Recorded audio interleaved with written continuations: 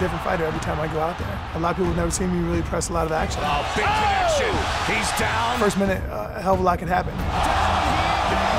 I know that Cheick has a very good straight right.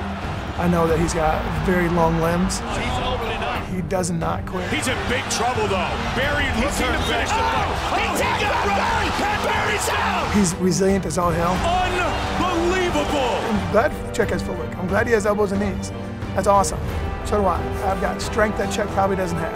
And I've got aggression and athleticism that Cheick might not have ever seen in his life. Mitrione is putting the beating on Tim Hague. I am most definitely willing to stand and bang with Cheick. Mitrione very loose with his hands. Everybody says they're not concerned about it. I'm not concerned about how quick my hands are, my athleticism, or how fast I close distance until I start to doubt on them. And they start to taste the iron, and then their game plan changes. Boom, look at that left hand. I will beat Cheick. How I'm going to beat him, I don't know. Whatever it is, I win. That's what's going to happen.